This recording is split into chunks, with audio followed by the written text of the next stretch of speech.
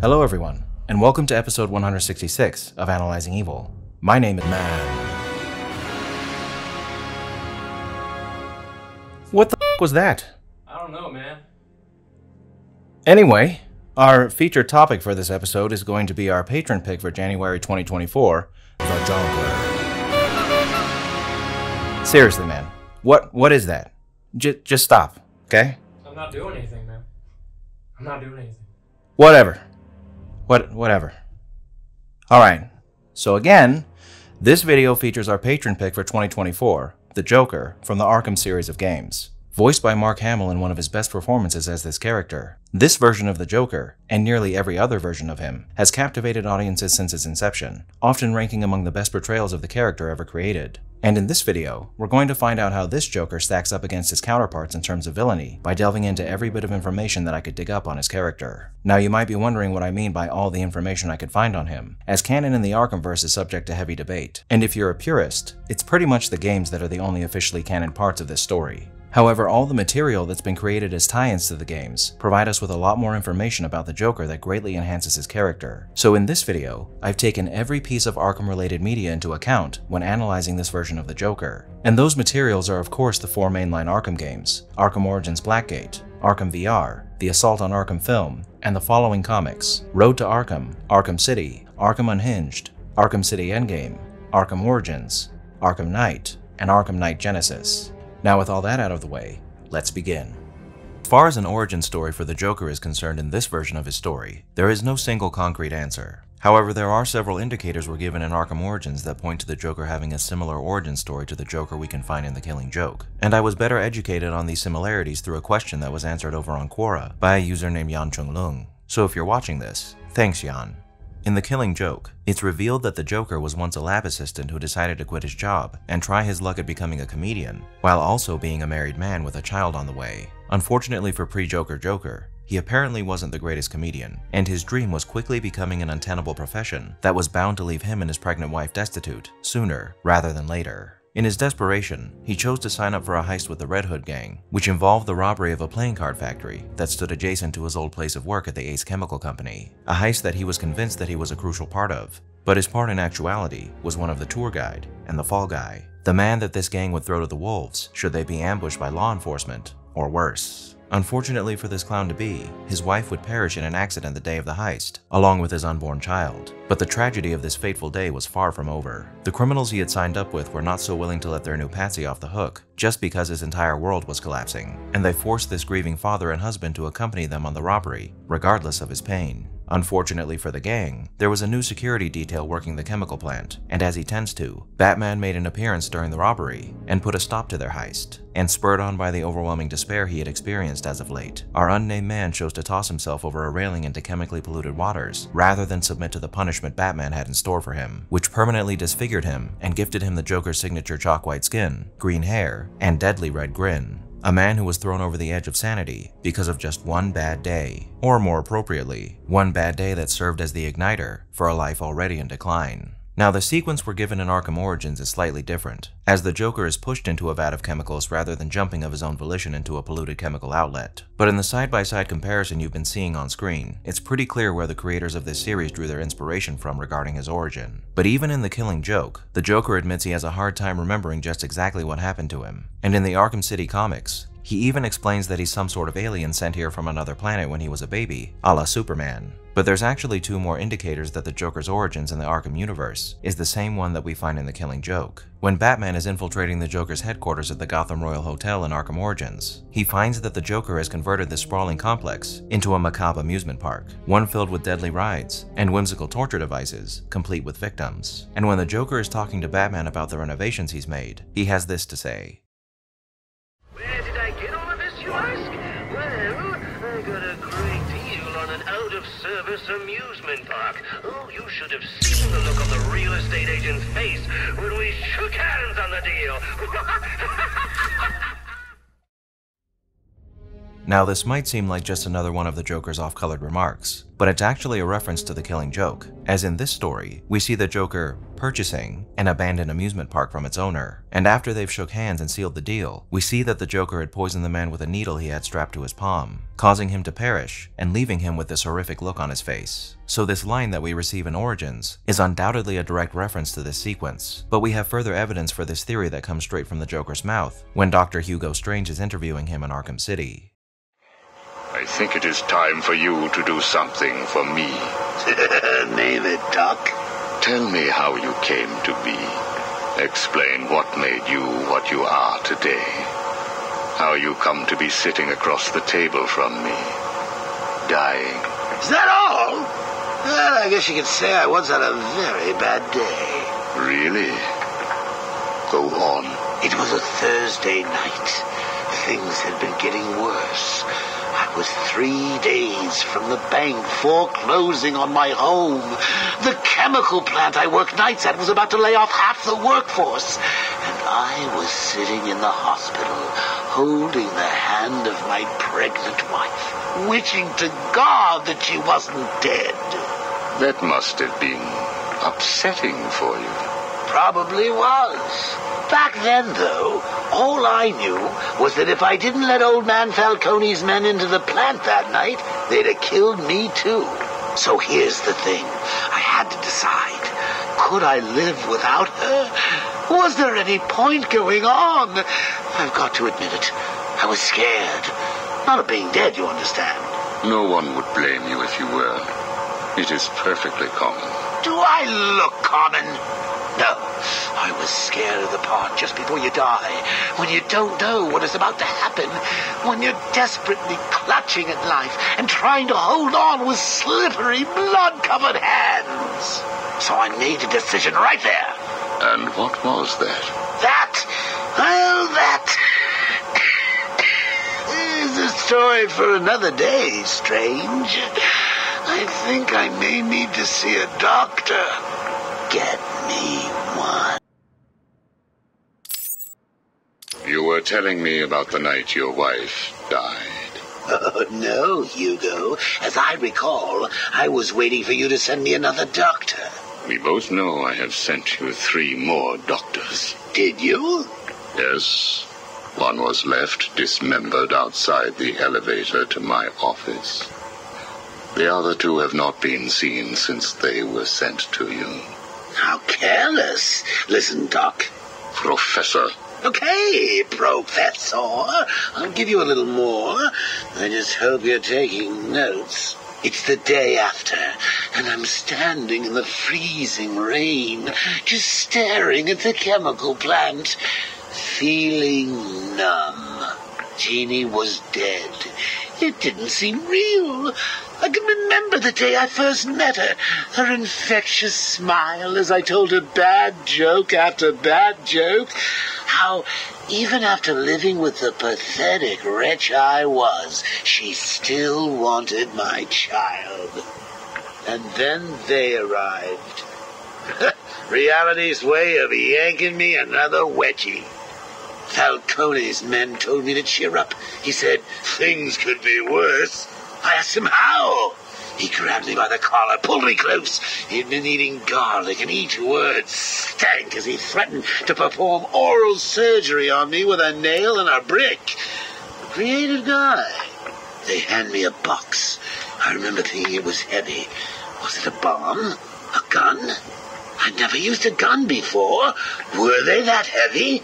And what was in the box? How's that doctor coming along? I'll get you one. And when you do, I'll tell you the rest.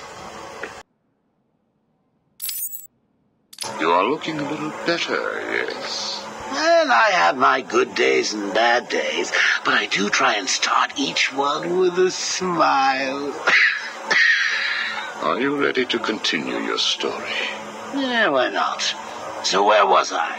The box. Ah, yes, the box. So there I was, tearing open this box, expecting the worst. And all it had in it was a crazy red dome and a cloak. I thought they were having a joke with me, but oh no. They made me put it on. They said it was a disguise. It would keep me safe. It smelled like garlic. And that was it, really. I was dressed up like a spaceman, barely able to see, trying to break into the one place in this town that had given me a job. Have you ever tried to walk with an enormous fishbowl on your head? Don't answer that. It's hard. I couldn't see where I was going. I must have tripped one of the alarms. I heard muffled gunfire. I panicked and tried to run. And then I saw him. Who? Batman. Really? Yes, really. Batman tried to hit me. I moved out of the way, but, well, what you need to understand is I had this giant bowl on my head, and I lost my balance. It's like life, really. 1 minute everything's bad, and the next your wife's dead and you're hanging on for dear life, suspended over a tank of experimental chemicals. I'm sure he'd say he tried to save me, but we all know he didn't. I fell. For a second, just as I hit the surface, I thought I may just get away with this. I assume that wasn't the case. Do I look like I got away with it? I was drowning. The chemicals were burning my skin. My entire body felt like it was on fire. And it was all his fault. Whose fault? Batman's? Who else? Yours? Come again? Let me tell you what I believe. I believe that you have fabricated a series of events that you use to conceal the truth about your condition. I have read 12 different accounts of your past. All different, except for one detail. Batman. What can I say? I like to keep things interesting. A wise man once told me that if you have to have an origin story, you're better off making it multiple choice. And never facing up to the truth of what happened. What you did. How you got here. Oh, I know exactly how I got here. A big truck brought me here from Arkham. You remember the asylum, don't you? Of course. Well, good. Because I'd hate to think that I'd fabricated seeing you watching me in my cell all those times. Excuse me? Hugo, you merry maniac. You were obsessed with me. You all were trying to get in here. Next thing you'll tell me it wasn't you who sent old Sharpie over the edge. Nice work, by the way. Thank you. So here's the thing. If you want to make sure that no one else finds out about your past, you should stop poking your nose into mine. Oh, and send me another doc. I think I need a second opinion. So with these three references, it's pretty clear that the creators of this series drew a lot of inspiration for the Joker's origins from The Killing Joke. But again, it's not confirmed that this is the Joker's true backstory, but all indicators do seem to point to the fact that it is. And we're going to consider at the very least, if this isn't truly his backstory, that his backstory does contain some sort of horrific tragedy that made him into who he is. So now that we have this possible origin story in mind, we have a great starting point from which we can explore the Joker's personality, mind, and motivations, so we can better understand why he takes all the horrid actions he takes throughout this series. The Joker has shown us time and time again that his madness doesn't limit his intellectual capabilities, and the method to his unique brand of madness can be found in his overall philosophical outlook on life. And that philosophy can be boiled down to one singular phrase: life is just one big joke.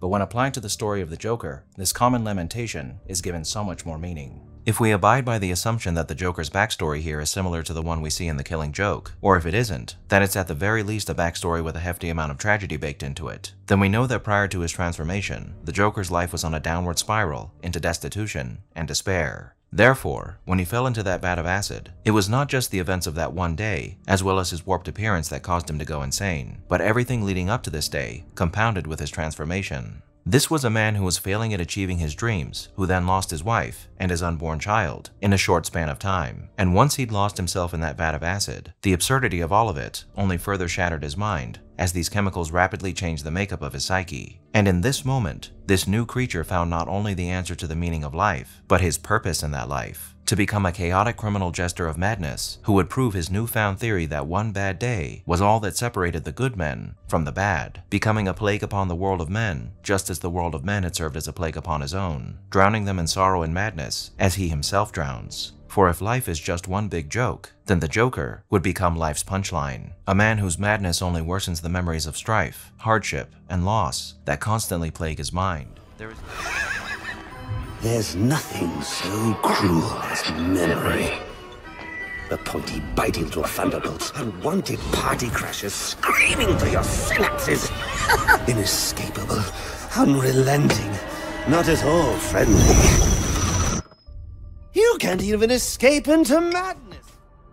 There is no rhyme or reason for why such unfortunate things can happen to a person in quick succession, and the tragedy that can quickly beset anyone in this uncaring universe of ours is a potentially random occurrence that we all are in danger of facing at various points in our lives. When one is faced with such horror, there are several ways their story can continue following these occurrences. You might find a person who takes whatever life throws at them in stride, walking with their head held high and nary a tear shed. You may find someone who falls into a state of utter despondency, who after some time is able to pick up the pieces of their fractured world and forge themselves anew. The pain they experienced ever present, but slowly lessened as time passes them by. There are an infinite number of possibilities in regard to the direction one's life might take when a person is presented with tragedy. But in this case, for this man, that path unfortunately led to madness. But for a man who was so ready to live his life, to achieve his dreams, and share the fruits of that dream with his burgeoning family, life was still very much in the cards for him. But it was now a life of recklessness, of nihilism, of chaos, of sadism, a life that would be lived without limits and with an extraordinary amount of excess, debauchery, and hedonism, gifting us a man who takes his pleasures in whatever dreaded whimsical fancy that might pop into his mind at any moment, and a man who makes extensive and intricate plans to cause as much pain and suffering to a world that shattered his mind as he can. Everything and anything was funny to the Joker, whether it be a simple and inoffensive pun or the darkest joke you can imagine. The Joker could find humor in everything, and nothing was off the table as long as he could get a good laugh out of it. And the cruelty and barbarity of the Joker was legendary even amongst the other supervillains of Gotham. Now, while the Joker chose life after his transformation, he would not hold his own with as much regard as he once had. And if any of the circumstances he manufactured caused him to stare into the eyes of death, he would meet that stare openly, without flinching. For as much as he wished to live and sow seeds of destruction across Gotham, he wanted to die just as much. Therefore, the Joker lived every moment as if it were his last, as if nothing mattered save for the exactment of his own cruel pleasures upon any unfortunate soul who might cross his path, a path that he in some ways felt forced to take. But quite unexpectedly, this man whose purpose was now dredged in chaos was given focus when he met an individual who he shared so many similarities with and yet so many differences: Batman. You want to know something funny? I used to think of fate as evil, predetermined not by some higher power, no, but by the rules of human nature. Tonight, that's all changed. What changed? Have you ever had the feeling that your entire life has been building towards this one moment? Is that how you feel? Well, now, yes. Now I realize that all the battles, the bad days, the brutalities, it was all the hand of fate at work. So now you see fate differently? Absolutely. Now I understand there are no chance encounters. It was all meant to be. Everything leading up to who I've met tonight. Now, like the Joker, Batman suffered a day of immense tragedy wherein he lost his parents. And similarly to the Joker, that day of tragedy decided the course that the rest of his life would take. However, instead of his mind focusing on lashing out at a cruel world that took from him that which he loved most, it was instead galvanized against that world and resolved to meet injustice with justice, to protect the lives of every single person living, no matter how innocent or guilty. As the Batman, life is something sacred that is to be cherished, and no one man, honorable or otherwise, should hold within his hands the power to end another's life in Batman's eyes, lest the world truly devolve into chaos. Batman, like the Joker, is often considered to be insane. But how? How is a man like Batman insane? Well, in a way, to be the living embodiment of a strict form of justice is insanity, as to live one's life according to an arbitrary moral code at the expense of everything else life has to offer is actually quite insane, as though Batman under the cowl is Bruce Wayne, a man with a life who can live that life in any way he pleases. His whole existence is essentially consumed by his alter ego, and whatever life Bruce does live is typically only lived to further whatever he's trying to achieve as Batman. Insanity isn't just madness, it's behavior that any average person would consider to be extreme, and dedicating one's life to being Batman is quite the extreme thing to do, especially when you consider that in many ways, Batman is his own worst enemy, as his strong sense of morality often contradicts his intended goal of protecting people when the many villains he apprehends inevitably escape and wreak more havoc on the world he's trying to safeguard. I mean, what is he? Stupid? Man. In all seriousness though, I'm not saying Batman should be doling out the death penalty with his own hands here, as it's more so the justice system's fault for not dealing with the criminals that they've sentenced in the proper way, as Batman's code is highly admirable, but it still stands that his life is relegated to that of a seemingly endless struggle between himself and the forces of evil because of that code, and it's hard not to see how insane one has to be to willingly perpetuate that cycle. Now, what is it exactly about Batman that fascinates the Joker so? Well, because he's a man just like him, who's acting in the complete opposite way that he is.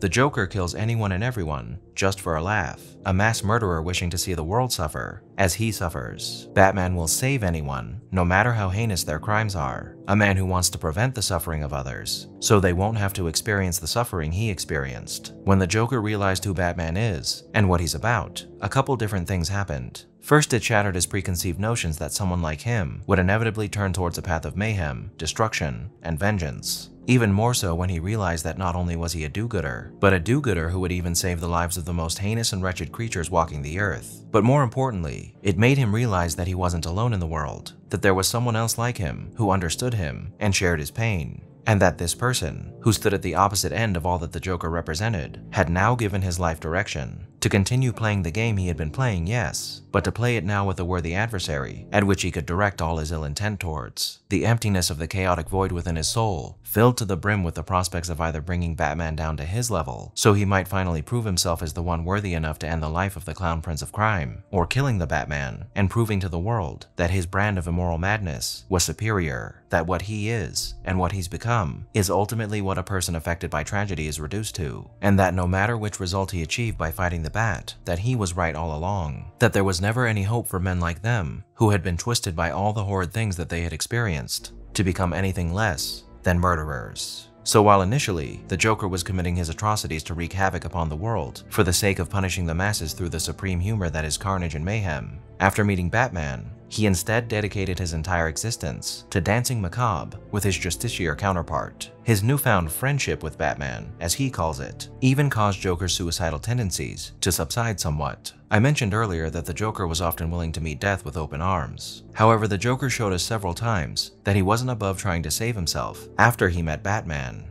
as there are situations where we find him attempting to subvert his demise, like when he's trying to find a cure for Titan's effects in Arkham City. But even then, death still isn't something he necessarily fears. It's just something he tries to avoid if he feels that he still has a part to play in the game of cat and mouse that he's constantly engaged in with his rival. But in order to keep playing this game with Batman, the Joker needed to bait him into playing it, and the best way to do that was to continue being the menace that he planned to be. And now that we've gotten a pretty firm grasp on who the Joker is and what he's about, it's time that we further explore his personality as we examine his actions and the skills he employs when taking them, so we can get a good idea of just how evil this man truly is. Now, as you can see, chronicling all these things is going to take quite a while, and this is actually the condensed version of everything he's done, as if I were to relay to you in detail everything the Joker has done, we'd likely be here for several hours. But I'm not doing so for a few reasons. One is that a simple overview of any actions he's taken is more than enough to convey to you the evil that's present within them. Another is that many of you are likely already aware of most of what I'm about to discuss, if you've played the games. However, I'm sure there's still a bevy of information that you might not be aware of if you haven't consumed any Arkham material outside of the games. And last but not least, because what I can convey to you here in words in no way compares to what the games, comics, and film canon images, and in the dialogue you can find within. And if you'd like to fully experience all the evil of this version of the Joker, I hope what I'm about to tell you inspires you to experience it all for yourself. One more thing before we continue. There's a whole lot of evil that this man commits throughout all these different stories, and chances are I might have forgotten to include some things here. So if you know of something he's done that I've missed, please let us know down below. Now let's start chronicling his actions from the beginning of his reign of terror, when Joker was just starting to make a name for himself in Gotham, on Christmas Eve no less. He chose to target the criminal operation of Roman Sionis, better known as Black Mask, for a hostile takeover, a quick route to securing for himself the fortune of this crime lord, as well as his personnel, and his drug manufacturing operation at his steel mill, where the Joker could create the chemicals he needed for his toxins, as well as the explosives he'd need to carry out his designs. In order to accomplish this, the Joker, after stealing from the mill and grabbing Roman's attention, infiltrated a safe house that Roman had sent his lover Tiffany Ambrose to hide in, and baited Roman into coming over so he could steal his identity. The Joker ended up murdering a body double that Roman sent ahead of him, and he also forced Roman to make a horrible decision, to let his lover, whom the Joker had tied to a chandelier, burn alive after he threw a Molotov cocktail in the room, or shoot her himself to prevent her suffering. Roman chose the latter. After taking Roman hostage and asserting his position as the false Black Mask, the Joker murdered several of Roman's thugs, police officers, and security guards at Blackgate Prison when he staged a breakout. In the process, Joker had his thugs kidnap Warden Joseph, and he tortured him up to the point where he burned one of his eyes out of its socket, so the warden would ensure that the security the night of the breakout was light. During the breakout as well, the Joker murdered Police Commissioner Loeb by placing him in a gas chamber that was scheduled to execute Calendar Man. Once he'd secured Roman's organization and freed many of Gotham's worst criminals, he first robbed the Gotham Merchants Bank to claim Roman's fortune, in the process poisoning the bank manager with his Joker toxin and causing her to die a maddening death. Then he set his newfound crew to work rigging explosives under a number of Gotham skyscrapers, and he managed to destroy one supposedly unoccupied building, and he also created a massive carnival-like hideout within the Gotham Royal Hotel, which we've already discussed. And he also set a $50 million bounty on Batman's head that sent every mercenary and supervillain scrambling to eliminate him. And all of this was done so the Joker might totally secure his power over Gotham within the span of a day. He was of course prevented from doing so and sent back to Blackgate, but once he arrived, he commandeered the prison for himself and set up a cruel game wherein Batman had to fight Bane while Joker sat in an electric chair that would activate if Batman didn't kill Bane in time, guaranteeing that at least one of them would die by the end of the fight. But Batman figured a way to get out of that without killing anyone, and as far as we know, no one was hurt in the explosion the Joker managed to trigger, and Batman survived the many attempts on his life that came as a result of the bounty. But the mayhem that the Joker caused during his power struggle with Batman caused the deaths of dozens, if not hundreds of people.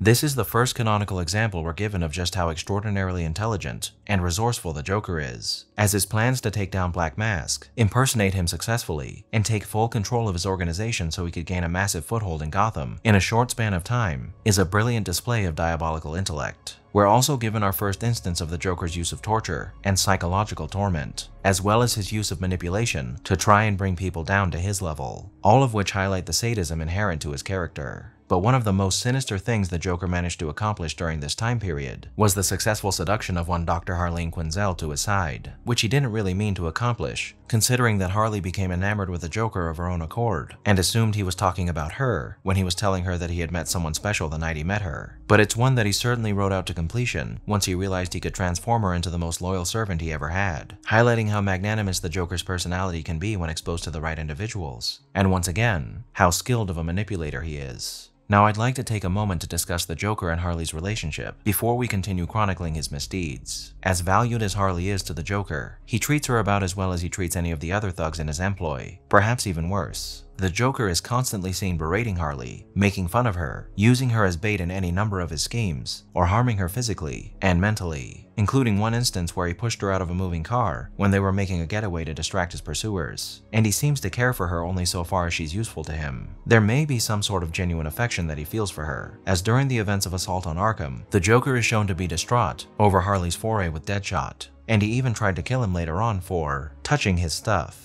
But on the whole, Harley is little more than an abused dog, happily scampering back to her master due to sheer unrequited blind love. Love that's transformed her into a madwoman, eternally pining after the Joker, no matter how harmful this relationship is to her. There are many more crimes we're going to discuss that far outweigh his treatment of Harley in terms of evil. But it's still very much worth noting that the toxic relationship that the Joker has created with Harley can be considered one of the worst things he's ever done, the total destruction and malformation of the life of another into a female version of himself for the sake of his own designs, and of course, for the laughs it brings him. Now, after being defeated by Batman at the end of Arkham Origins, the Joker along with Black Mask and Penguin took advantage of a riot that occurred at Blackgate during the events of Arkham Origins Blackgate, and each of them took control of separate sections of the prison. The Joker planned to use small doses of modified riot gas here to control the minds of the inmates so he could create for himself an army of loyal minions that could set him free from prison and allow him to wreak havoc upon Gotham, which seems to have been a precursor to a plan he would formulate later on. But of course, he failed in this endeavor, and Batman knocked him unconscious. But after he killed 2 guards, who came to return him to his cell, he managed to escape Blackgate once again, dressed as a guard. In the comic Arkham Unhinged, sometime after his escape from Blackgate, the Joker was invited to the opening night at the Penguin's Iceberg Lounge. Here, the Joker killed a waitress by spraying acid on her face from the flower on his lapel after she accidentally spilled a bottle of wine on him. And a few weeks later, he tried to return to the club, and finding his name absent from the guest list, he chose to shoot the bouncer before he was kicked out of the club by the Penguin. While these 2 crimes aren't the worst things the Joker has done, they do highlight something important about his character, that whether as an excuse to get a sinister laugh or out of genuine animosity, the Joker is not so forgiving when it comes to being slighted, and he's liable to murder anyone for the smallest mistake or for insulting him in any way. Sometime later, Joker heard a tale about the Abramovici twins, a pair of conjoined twins whose brutality was legendary, that were abandoned by their father, who were now employed as circus freaks. The Joker went to their circus and murdered their ringleader to acquire them, after which he had them surgically separated so he could better use one of them as his most valued enforcer, ordering Harley to get rid of the other by tossing him into the river to die, which she didn't do, but this whole ordeal is quite the horrifying sequence, and it further emphasizes the sadism and wanton cruelty that the Joker is capable of. We learn in the Arkham City Endgame comic that perhaps later on that year, on the 4th of July, the Joker concocted a plan to cause a blackout in Gotham and then set off fireworks that contained a powdered version of his Joker toxin. Batman managed to apprehend him after tracing the source of the power outage to the Joker, but even though he was quite literally dragging the Joker back to Arkham, the Joker still succeeded in seeing his plans come to fruition, and many people beneath the fireworks explosion perished nearly instantly, while many more would die shortly after, as the toxin was carried on the wind throughout the city, an event that caused hundreds of deaths. A notable occurrence during this scenario is the Joker's penmanship of his diary, which he wrote after Batman suggested he write a book after the Joker asked what he should do with himself when Batman threw him into a cell deep within Arkham. And this diary is just a long list of the people that the Joker has killed over the years. This shows us that even when faced with the opportunity to leave something behind after he's gone, the Joker still just wants to have the last laugh, bequeathing the world with a final token of terror that in so many words conveys one thing to us: look at all that I've done to you. Isn't it wonderful? Now, while his fireworks scheme was quite the terrifying feat, we've now arrived at what I consider to be the most sickening thing the Joker did over the course of this series: the torture of Jason Todd, and the action that caused Jason to fall into his grasp in the first place. In Arkham Knight, and in the comic Arkham Knight Genesis, we're given an account of what happened to Jason leading up to and during his imprisonment by the Joker. But in the city story titled The Fall, we're given quite the detailed account of what caused Jason to go after the Joker in the first place. I would like to read this story to you, but considering how graphic it is, I fear that it's probably not exactly YouTube friendly, so there's a link to the city stories page of the Arkham Wiki in the description where you can read it for yourself if you'd like to. But I will tell you as plainly as I can what happened in that story. Jason got fed up with Batman's approach to justice and decided to pursue his own brand, which led him to pursuing the Joker after he had kidnapped an entire kindergarten class and promised to return them back in one piece, which he did, stitched together, after he killed them. Following this gruesome act, the Joker would proceed to torture the captured Jason Todd for months, subjecting him to beatings, a branding, and psychological torment until he finally broke him, turning him into the dreaded Arkham Knight, a man whose mind had been shattered and forced to focus on exacting his revenge on a Batman who he now believed abandoned him and left him to die. What this series of events lays out for us is something that we might have pondered up until this point, that being the question of whether the Joker has his limits as far as committing atrocities is concerned. But with the knowledge of these crimes, I believe the answer to that is a resounding no, and that answer becomes even more concrete when you consider perhaps the second most personally horrific thing the Joker has ever done: the manipulation of Edward Burke.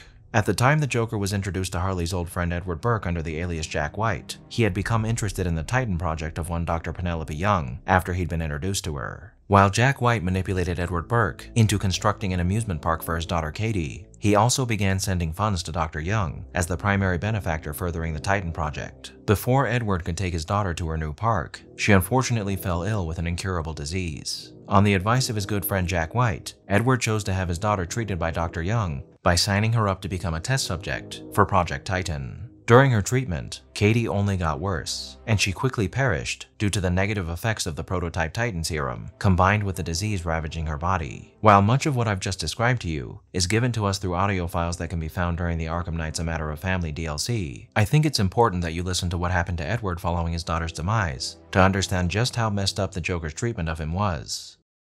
Katie died before she could see the park. Jack blamed me and said I should never have taken her to Gotham General in the first place. But how was I to know? He told Dr. Young to triple the dosage of her alternative meds, but that only seemed to make things worse. She died last week, and the pain is unbearable. Dr. Gonzalez says it won't get better. She says the pain will just get worse, and that there's no point in going on. She's right. She always is. I signed the park over to Jack, and my only hope is that he does something inspiring with it. As for me, I'll be with Katie soon. These pills Jack gave me will make sure of that. They're supposed to be painless.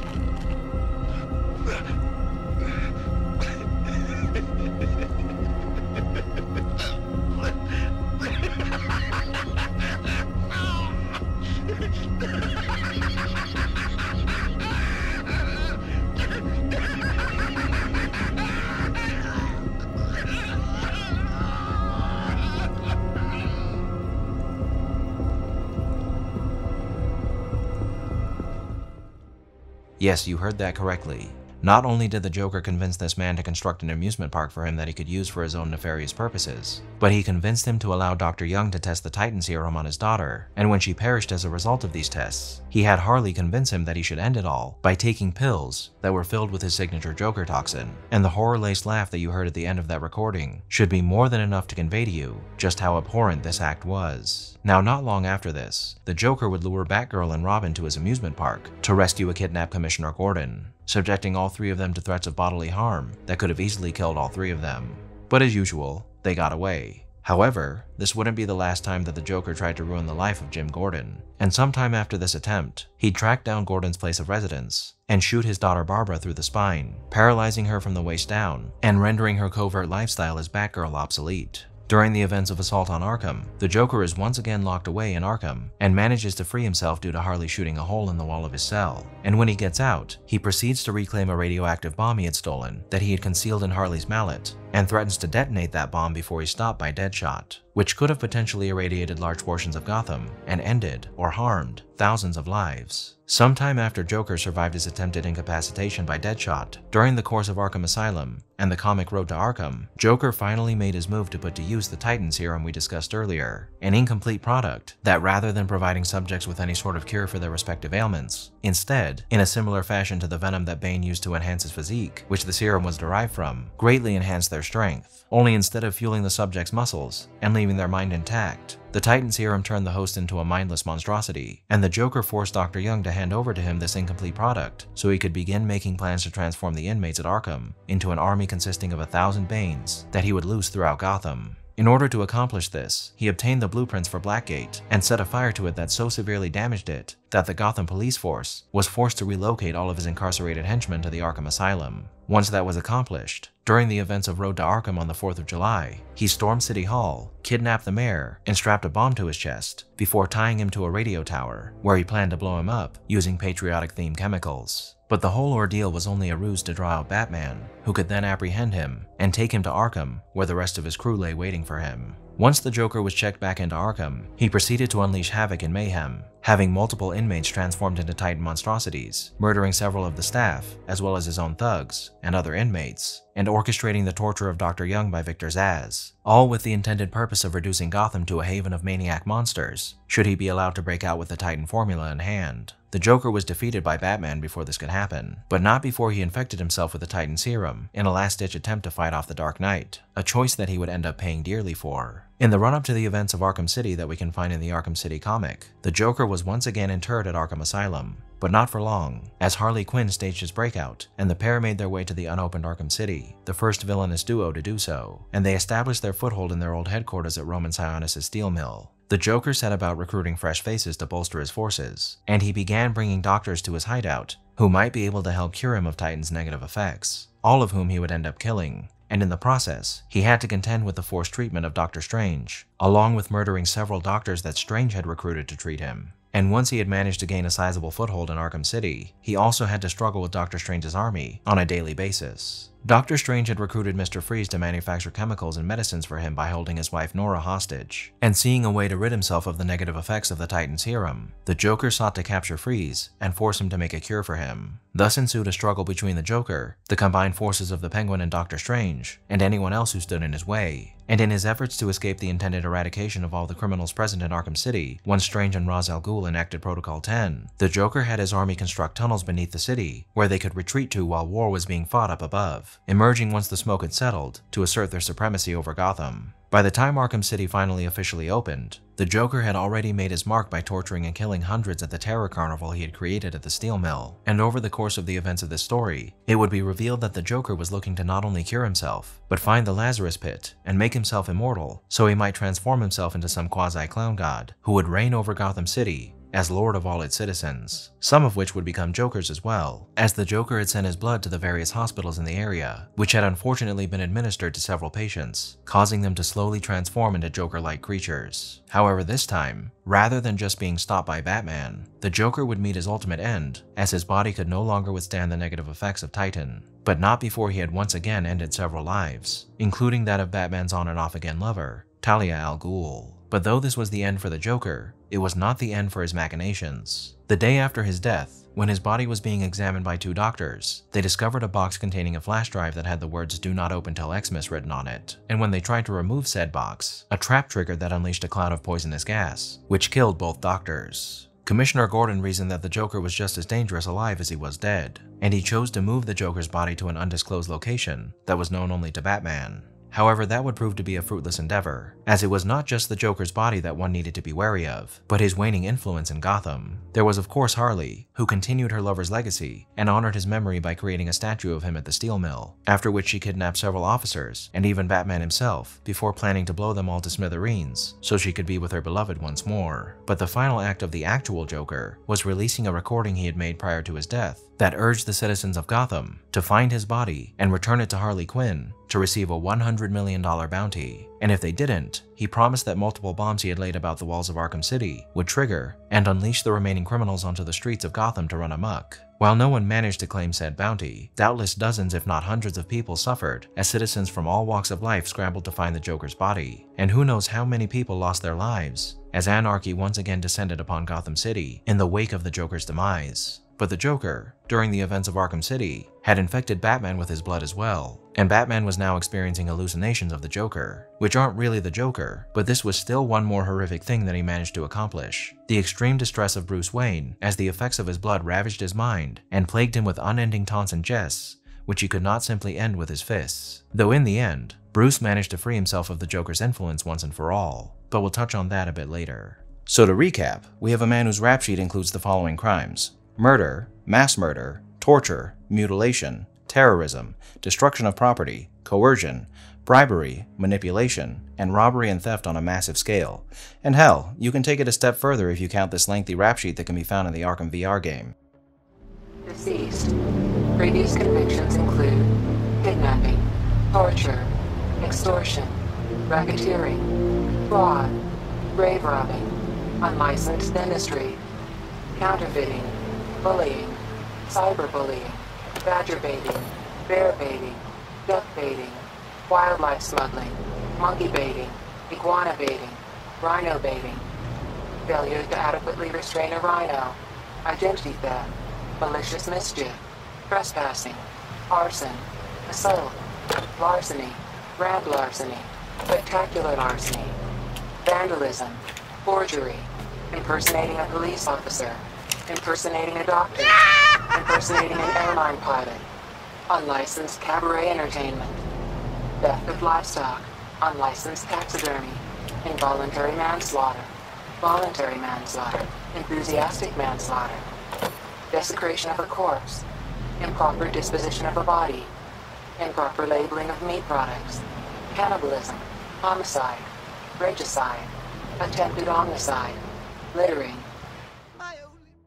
So everything that we've discussed so far is essentially who the Joker is and what gruesome things he managed to accomplish during his reign of terror over Gotham. But you'll notice that I've glossed over something that might seem pretty significant to his character, his appearances in Arkham Knight. Well, that's because though I'm sure in some way what Batman is experiencing through his hallucinations contains the essence of who the Joker is, in reality, they are just hallucinations and not the actual Joker himself. However, there is a point at the end of the game where the virus-like Joker manages to take control of Batman's mind, and within, we find something that we haven't discussed yet, the Joker's only fear. And while again this is a hallucination, it seems what we're given here can probably be applied to the actual Joker's character. In Batman's mind, the Joker takes a fictionalized tour of the aftermath of his death. We see him visiting his grave, only to find it untended, overgrown, and vandalized. We then see him viewing the mourning of Harley Quinn, the only person who actually mourns his passing, and then the outrage he expresses over the simplicity of his wake. After this, the Joker goes on to see headlines and hear radio broadcasts that declare that Gotham has all but forgotten him, and that even Harley is preparing to marry the Riddler. In this sequence, we see that the Joker is distraught over learning that no one is going to remember him after he's gone, his only true fear finally surfacing once the reality of who he is and what he's trying to accomplish sets in, that his entire identity is tied to events that people naturally want to forget.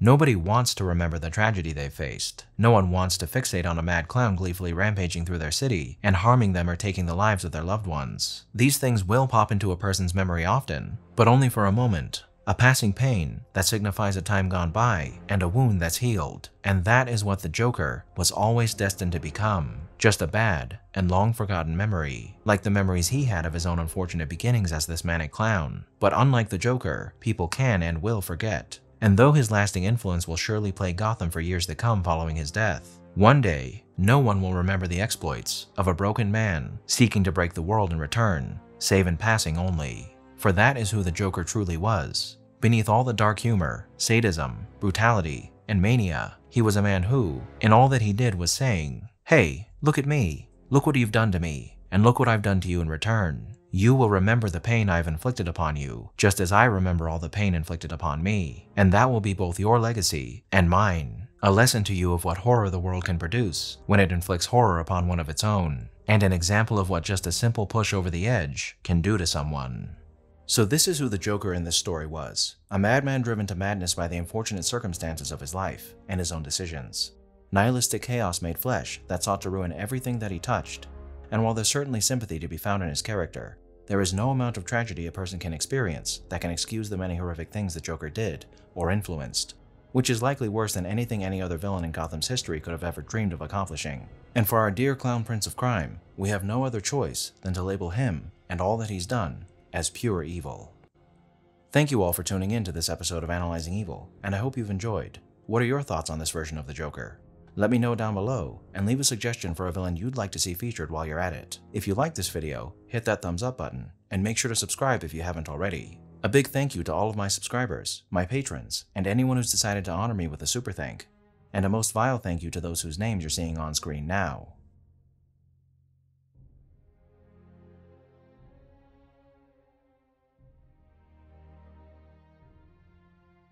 Join the channel's Discord server and subreddit to interact with myself and the community, and follow me on the social media platforms listed below to keep up with the channel. As always, thanks for watching, and I'll be seeing you soon.